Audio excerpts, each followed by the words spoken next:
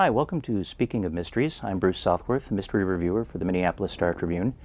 My guest today is Randy Wayne White, the creator of Doc Ford, a former covert agent turned marine biologist who's now living and working in Sanibel Island, Florida, in a very tight-knit community called Dinkins Bay.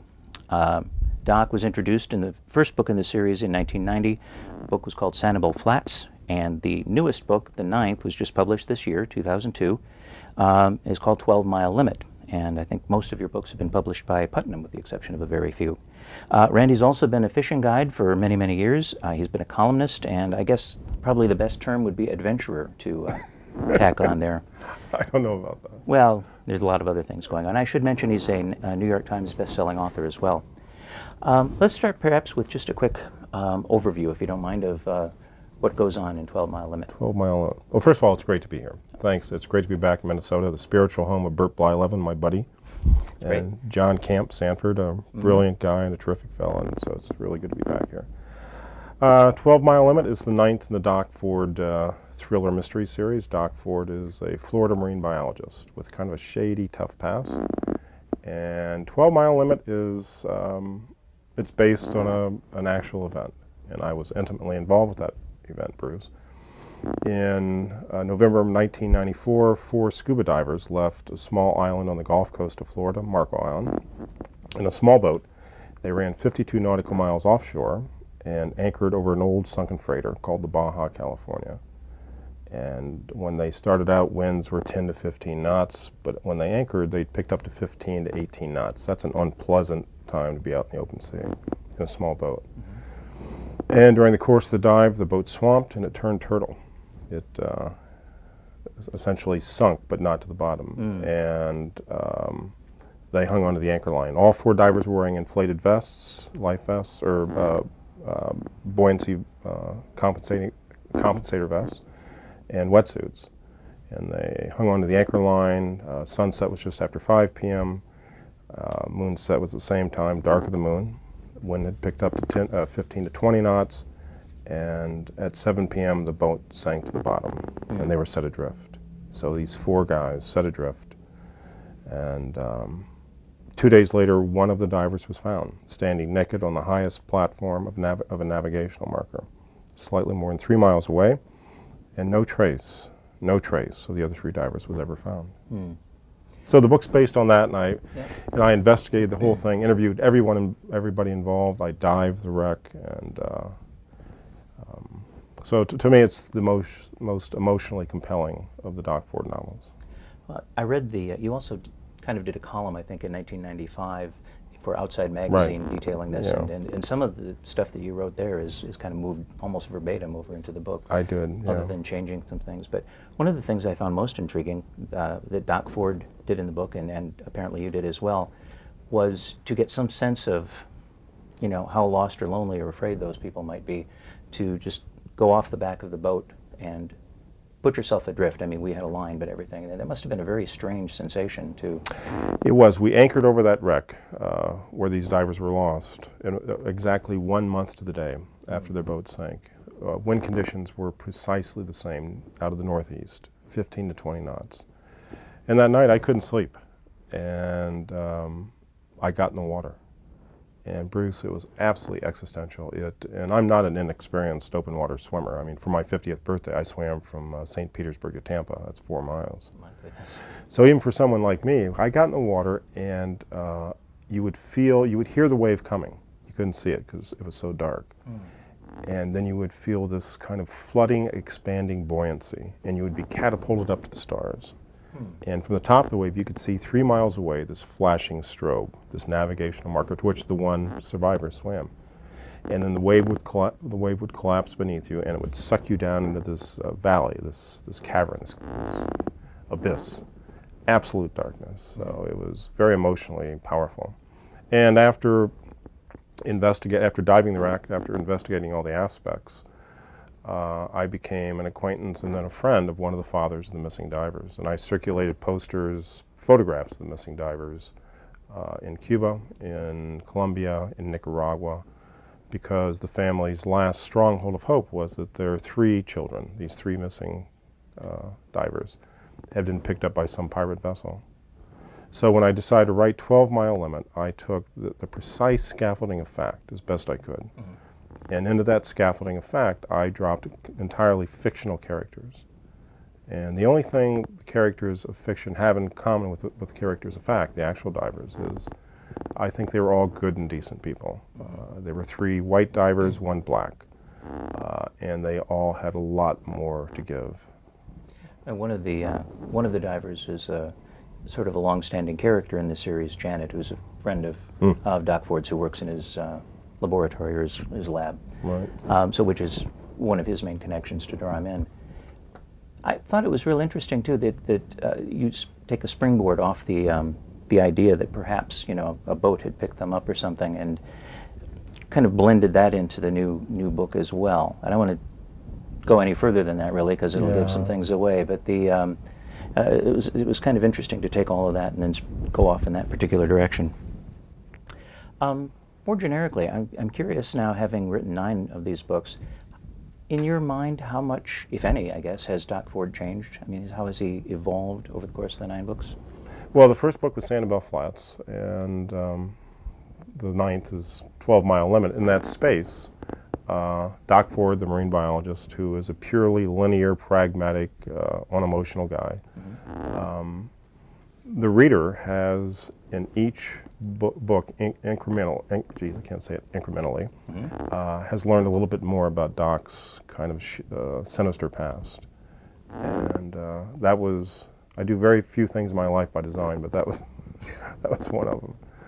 So in 12 Mile Limit, the reader actually learns what Doc Ford did in his past. He was a government agent and a very tough guy. And they finally find out the truth about Doc.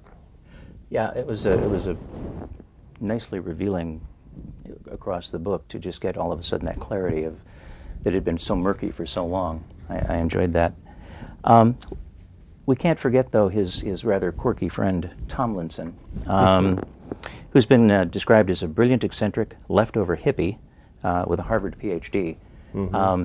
Struck me a little like Timothy Leary, but I guess I never knew Timothy Leary. Certainly read about him.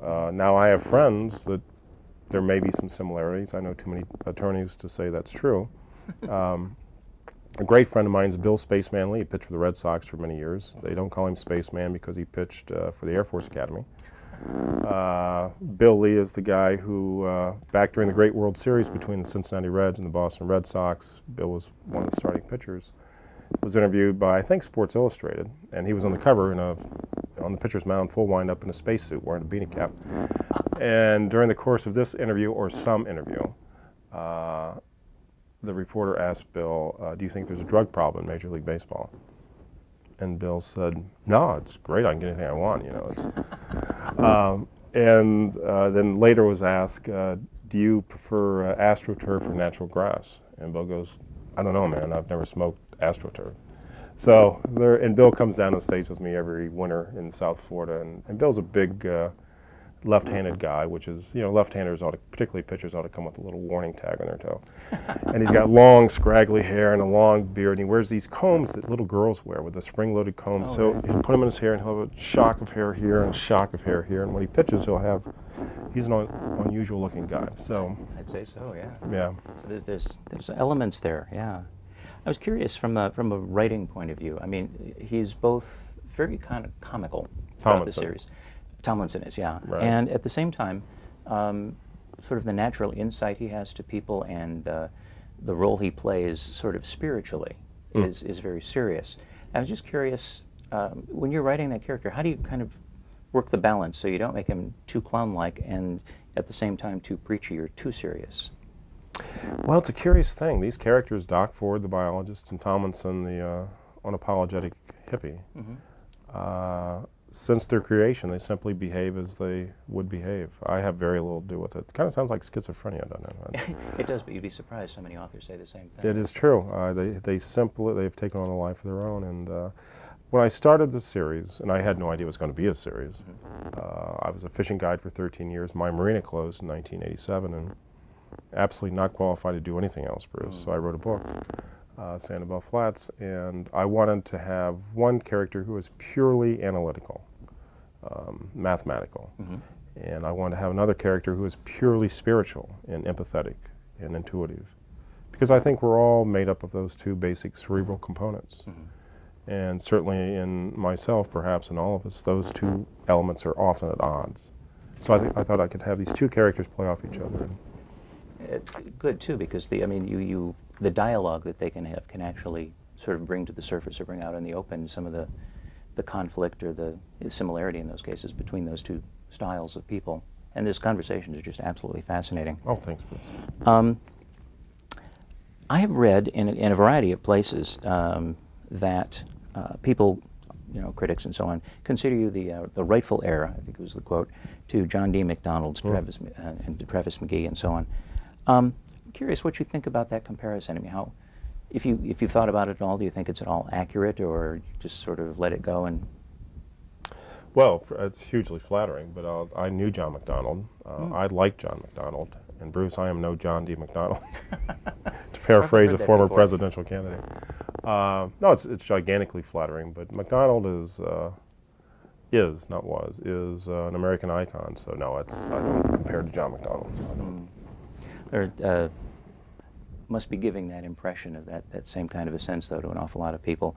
Another thing I've been very impressed with across the books is, and again, this may seem silly, but even the sort of the subplots, sub-stories that you put into the books are as crisp and as delineated as sort of the overall story. They're not, I mean, they really don't come across as filler or diversions or anything like that. Right. Do you work at making sure even those little things are as precisely detailed and probably researched as the big story? I do. Writing's a pain in the rump. It's just work after work. It's one of the few things that I just absolutely take seriously beyond any reasonable sense of behavior.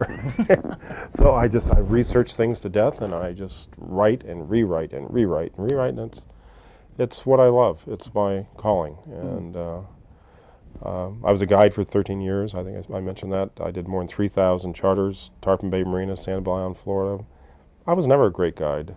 I was okay. I was competent, but writing is my calling, and I do it as best I can. Just in passing, I mentioned that running through 12 Mile Island, there's a sort of, again, a subplot involving an octopus. Yeah, octopi. It's just hilarious. I mean, it's just so strange. But I was asked by someone else, about the stories, and I was telling them, and they said, you really can learn a lot from the research that you've done about, in this case, octopi, or in other cases, another one of your books, the indigenous people of southern Florida. Yeah, I live in the Indian mounds that they built more than 1,000 years ago. I live on an old mound, in an old house right on the bay, an acre in the water, and it's the Calusa. That's the generic name for these people who far predated the Seminole or the Miccosukee. And at the time of Spanish contact, the Spaniards described them as giants physically. They were much bigger than the Spaniards. And I like the idea that on this old mound where I live on this island, that for more than 1,000 years, people have been telling stories. And that's what I do at this small place. I like that. There's a nice connection there. Yeah. The Calusa and that whole sort of subject was really the core, if you will, of 10,000 Islands. Right. That book, where a young girl found an artifact and ultimately was murdered. But there's an awful lot of, there's a nice kind of spirituality there as well, that even Doc got very affected by it. I was kind of impressed that would affect him, and that kind of threw the mathematical side, as you'd call him, a little bit out of kilter. Yeah, Doc's often at odds with his spiritual side. I certainly am. I'd love to be a spiritual person. I'm not a particularly spiritual person. Love to believe in UFOs, don't, and or alien beings anyway. Except for maybe Bill Lee and a couple of other left-handed people I know, but Burt Blyleven would. I'm left-handed too, so. Well, I know that. That's why I met. Burt Blyleven would be another one. No, he's a sweetheart. But, This is something I've been curious about too, about the plots for your books. Do they sort of start from more of the social political, where events that are going on, and that's kind of said, within that I can put Doc forward and do something, or do you come up with a specific idea, which then you can kind of build the rest of it around him? when you're putting a book together, where do you start? I don't know, Bruce. I start probably not the way I should. I'm not. I just something happens. There's an event, and the characters take off from there. I try to have plots and subplots. I try to have themes, and probably to the benefit of the readers, they never know what those themes are. I try not to impose on them in terms of being heavy-handed, but 12-mile limit, one of the underlying themes was environmentalism. The thing with the octopi, and there's a quote in there from Darwin about man having evolved from the chain of primates and has evolved to the godlike creature that some believe we are. And environmentalism and the so-called environmentalists, increasingly it's difficult to tell who is the good person and who is the bad person, who is telling the truth, because environmentalism has become a multi-million-dollar industry, and the so-called environmentalists certainly have their own agendas. And as one who cares deeply about his homeland, not just Florida, but this great nation, I stand farther and farther back and read more and more to try to figure out who is telling the truth. And I'll tell you what, oftentimes the environmentalists are as big a liars as the so-called developers. Well, they certainly have to keep their direction or their agenda going. Well, the sad thing is when when biologists lose their credibility, they put us all in a very tough spot, particularly state biologists and federal biologists. They need to do their science, not their politics. And increasingly, biologists have become politicians, not scientists, and that puts us all in a sad state of affairs. There's a quote or a line from 12 Mile Limit that I thought was really interesting, and that I think fits this. In the book, it says, "An irony of government intervention. By disabling the people it can control, bureaucracy empowers the people or nations that it cannot control." And there's such a grand scope for that particular thought, but I also thought on a very small level, it could be, again, the environmentalists and working the government, so to speak, because there's another element running through here, whether or not Dinkins Bay is going to be shut down. Yeah, my old marina, Tarpon Bay, which ultimately was shut down by the federal government. Yeah. Absolutely, yeah. And so it was kind of interesting that you could kind of go very small and very large with that whole thought. That's kind of a cool quote. Read that again, you got it. I wrote that. Yeah, it's page 171 of the advanced copy anyway. You are prepared. An irony of government intervention. By disabling the people it can control, bureaucracy empowers the people and nations it cannot control. That's true. Certainly true of the sea. There are no gates out there. You know, as we exile and disempower our own commercial fishery, we empower and elevate the foreign fisheries, and they don't have our laws. So they absolutely destroy the sea bottom. And yeah, there are no gates out there. There are no gates. Yeah. You also, there was let's see, I think this was something you wrote about the second book, Heat Islands. You said that Florida attracts predators. Anyone can come to this state, I'm kind of paraphrasing, and make claims about their lives that will be accepted without question. Yeah, it's true. And I was curious as to, I mean, because I think of predators more of the sort of the land developers, the people who are going to swallow up things, make a major change. They've certainly done that, yeah. But do you consider tourists who come down in a way the same way? No. Look, we're all tourists. From the moment we leave the maternity ward, we're all tourists in this world. I moved to Florida, and 5 or 6 generations ago, the American Europeans who live there, you know, their forefathers moved to Florida. We all moved to Florida, and it's an attractive place. It's a fun place, not as pretty as Minnesota in a lot of ways, but no, tourism's a hugely important industry in Florida, and I'll tell you this, the first casualty of a failed economy is the environment. So tourism's important. I don't resent them whatsoever, and no, I'm all for tourism. It seems like a lot of the very talented, there's quite a few talented Southern Florida writers. Oh, they're everywhere. All over the place. James Hall comes to mind, and Edna Buchanan, Carl Hyacin, and so on. But there seems to be a streak running through at least some of them, you know, that is very anti-tourist, and, you know, just send them all away and let Florida be what it is and not destroy it any further. Well, they're terrific writers, and but I'm not an anti-tourist person. It's, as I say, we're all tourists to a degree in this world. You have a whole series, 2 series of books that when I've been doing some research, you usually crop up. Bruce. There's a reason for that, perhaps. Maybe. But I was curious because you've written, what is it, 7 books as Randy Stryker and 6, I think, as Carl Ram. Oh God, you're breaking my heart here. And I was amazed because the first, the Randy Stryker books, all of them seemed to have appeared between 1981 and 1982, and the others appeared over like a 1.5 to 2 year period. It was a pretty prolific time. Yeah, the Randy Stryker books at New American Library, Signet Books, an editor named Joni Hitzig, terrific lady, called and said, we want to do a series of books. I was a full-time fishing guide then, and badly wanted to be a writer, had an old black Underwood stand-up typewriter. So when we want to do a series of books about a Key West charter boat captain, we've hired 3 other writers. We're going to come out with 4 at once. We've hired 3 other writers. We would like you to try a chapter, and maybe you will be the 4th writer. So she said, but we have to have the first chapter in 2 weeks. Well, I wrote the entire book in 11 days. Oh my gosh. And I sent it to him. And she called and she said, you think you can do this again? I go, absolutely. They fired the other 3 writers. And that's amazing. yeah, I'm amazed. Well, I had a stretch of bad weather. Wasn't fishing.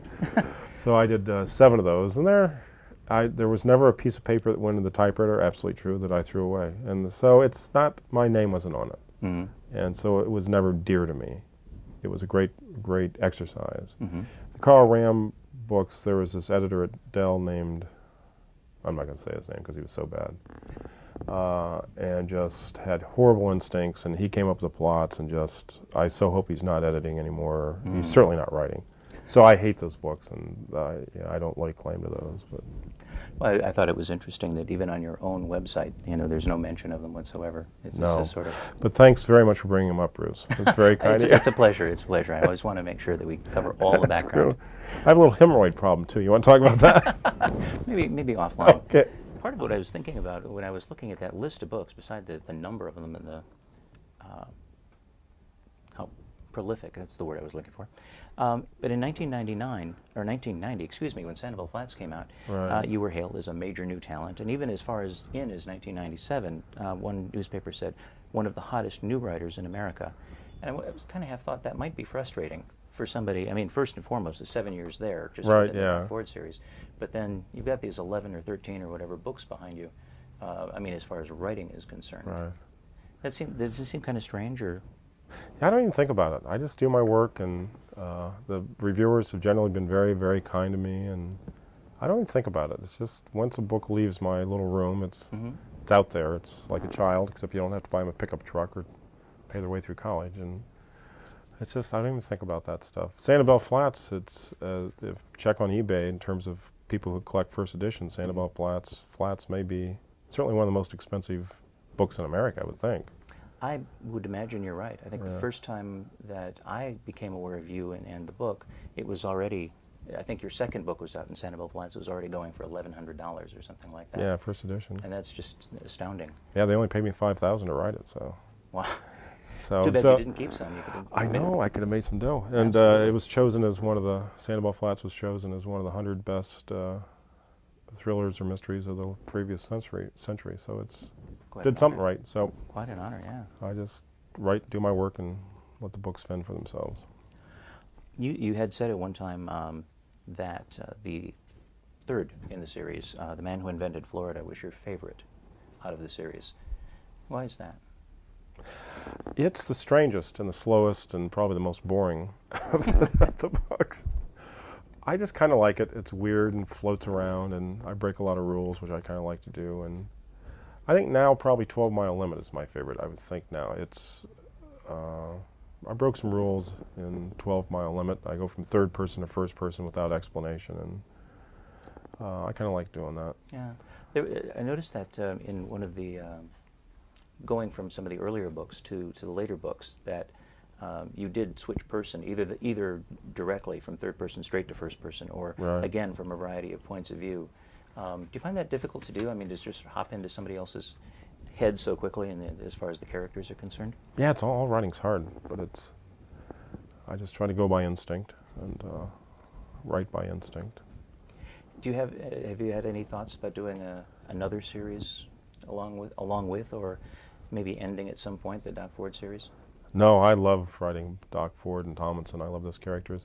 I want to do other books. I want to keep a journal of my house, this old house in the Indian Mound, kind of a natural history book. I want to do a cookbook. And there are at least 3 other novels I want to write, and I will write if I stay healthy. And I will. Knock on wood. Somewhere around here somewhere, yeah. You've also done 3 nonfiction books, which are primarily, I guess, collections of articles and whatnot. And one in particular, well, a couple in particular, I thought were just terrifically wonderful, and you can find these on your website. One article, it was from September of 1996, The Big Queasy, Out There, The Big Queasy, where you take James Hall out and... James W. Hall. Yeah, and try and cure his seasickness. You know what, Bruce? I've promised Jim Hall, Dr. Hall, I call him, because he's so well educated, and as he points out oftentimes, I didn't go to college, he points this out over and over again, ad nauseum. And speaking of which, let's get back to James Hall. There's a connection. If Jim looks at a painting of a boat, he gets queasy. But I've promised not to talk about him getting terribly upchucky sick one day on a very calm Gulfstream sea, and it was like watching Walt Disney throw up. But I've promised not to say that, and I won't. Not talk about James it. W. Hall, the Queasy King. Yeah. Well, people can read it on the website, so you don't have to say anything. That's right, docford.com. Docford.com, that's my website. Or randywaynewhite.com. Which yeah, what I found anyway, rwwhite.com. Yeah, it's also docford.com, randywaynewhite.com. Oh, you get it out all that way. Yep. Well, I'm hoping that all the folks that are watching will go out and check out the website and check out all of the books. They're all terrific, and we've actually run out of time in this quick, short time. You're I wanted terrific. to thank you so much. Oh, thank you. Appreciate it's an honor to be here. Thank you very kindly, my friend.